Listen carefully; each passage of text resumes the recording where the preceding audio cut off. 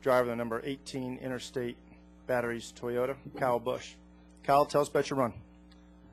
Well, it was good. We, we set up in race trim. We unloaded in race trim and got some laps going there, and just kind of got some laps around the racetrack with the new car and everything, trying to figure it out, seeing what it's all about, try to find a balance. And seemed everything went pretty well there, and we switched it over to qualifying trim and shot up right to the top of the chart. So that was pretty impressive there. And so the guys here on the Joe Gibbs Racing team with our Camry and everybody has done a great job, and we're able to come out here and qualify well again today on the mile-and-a-half stuff. So that's promising, and hopefully we can get that thing to where it's going to run well in the race, and we're going to see a pretty aero-dependent race, I believe, here on Sunday. So that's kind of frustrating. We'll open up to questions from the media. Courtesy, please state your name and affiliation. Questions for Kyle. We'll go here in the back.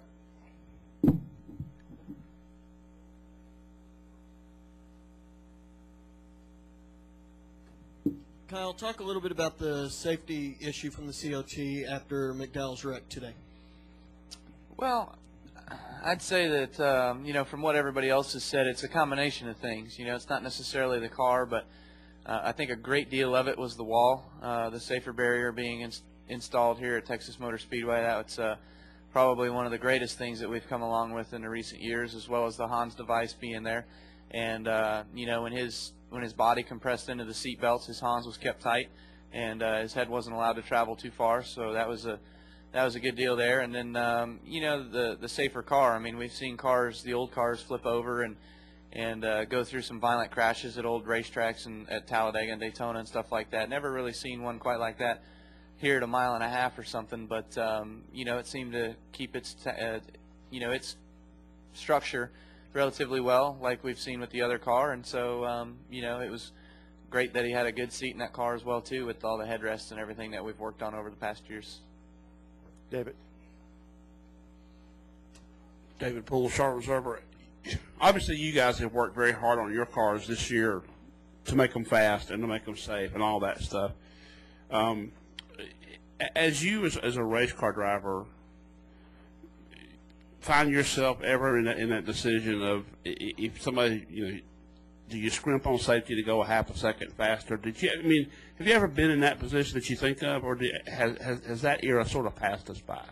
Everything's built towards speed. We're always trying to make the cars go faster and do whatever we can to make them go faster. NASCAR has done most of the work, probably all of the work with the teams and with the drivers and everything with this car in order to make it as safe as possible. So, we haven't had to do much for that, but it's been over development in recent years to where the safety aspect is what it is. NASCAR's done a good job of that, and so we can just worry about making the car go faster. We'll go back here. Wolfgang Monser from Germany, Rennsport Press Agency. Before the COT car was launched to drive this year, were drivers involved with NASCAR discussing the safety issues? What can be improved at the car?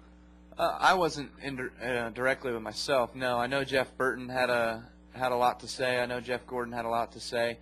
I don't know of any other drivers besides those two that really wanted to try to make a car or make the seats safer. I know Jeff Burton was a big influencer of the seats that we have now with the bigger headrests and everything like that.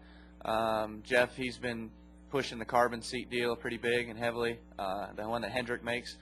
And then, besides that, what we could do around the cockpit, I think it was all Brett Bodine and his work with being with NASCAR and working in the NASCAR place over there in Concord that he did most of the work on trying to make the car safe.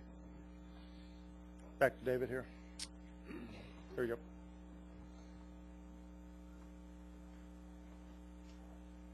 Is this your Atlanta car that you know of? Yes. Yes, it is. So obviously this is a car that you come in here with very high expectations about, and of course you backed it up today. Talk about just the weekend, and I mean you guys and you and Carl Edwards basically have been the two guys that have been the best on these kind of tracks so far this year.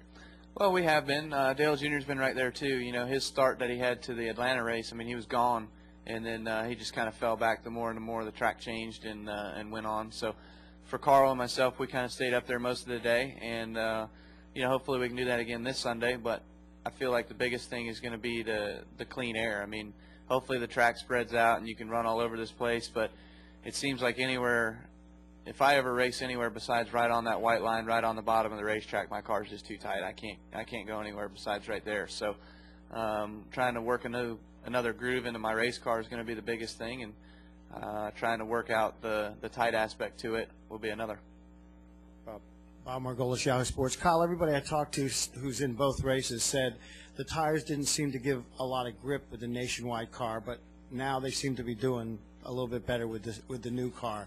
Do you find that to be the same for you as well? Not really. I felt pretty good in my Nationwide car. It stuck pretty well. I think maybe the thing of it is you know, the Nationwide car is probably 100 pounds lighter. This car is a little bit heavier, so it's going into the corner and just pushing down more load into the tire, using the tire to get grip onto the racetrack, where the Nationwide car, yeah, it's got more downforce than what we've got, but the weight's not there, so the centrifugal force of the car weight isn't there to push the tire into the racetrack. So I felt good in both of them, to be honest with you. We wore out the right side tires in the Nationwide cars yesterday here on a green racetrack, and you know, we had a couple cords showing, but those cars were going through the corners, you know, 10, 15, maybe even 20 miles an hour faster than the Cup cars. So that's probably why we've seen that.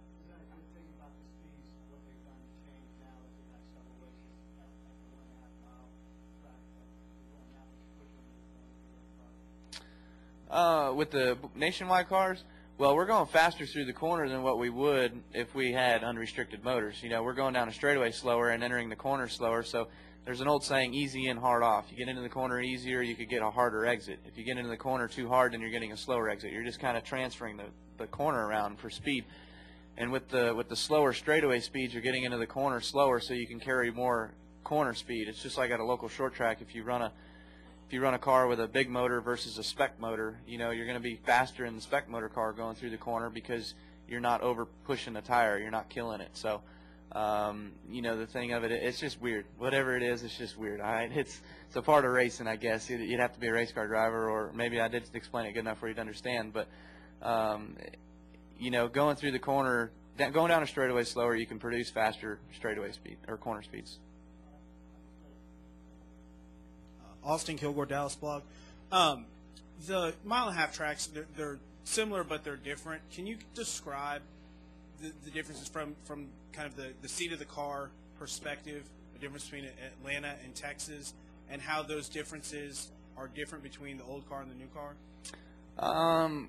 Well, the new car versus the old car had more grip and you know, had more downforce, so it had more grip, just felt more comfortable. It would actually turn through the corner, and you could drive it harder to make it go faster. In these cars, you got to slow it down to make it go faster because you just can't overpower the car. The car doesn't have the grip that it needs to go through the corner with the way that the splitter height is and everything. There's just not enough travel in the front ends. But driving around the racetracks, Texas is just a little bit narrower. Charlotte's narrower yet.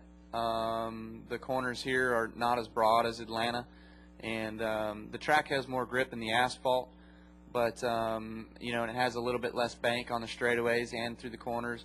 And where at Atlanta, you're going into the corner, you're already in banking, you know, kind of on the straightaway, and then it doesn't fall off as quick at Atlanta as it does here. Here you're going down a straightaway kind of flat, and then you just hit the banking, and then you fall back out of the banking.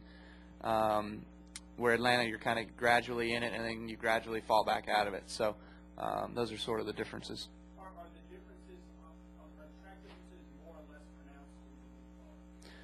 pronounced? Good question. I don't have a clue. Are they more pronounced? Not really, no. Further questions? Kyle, thanks. All right, no Good problem. luck. Sure.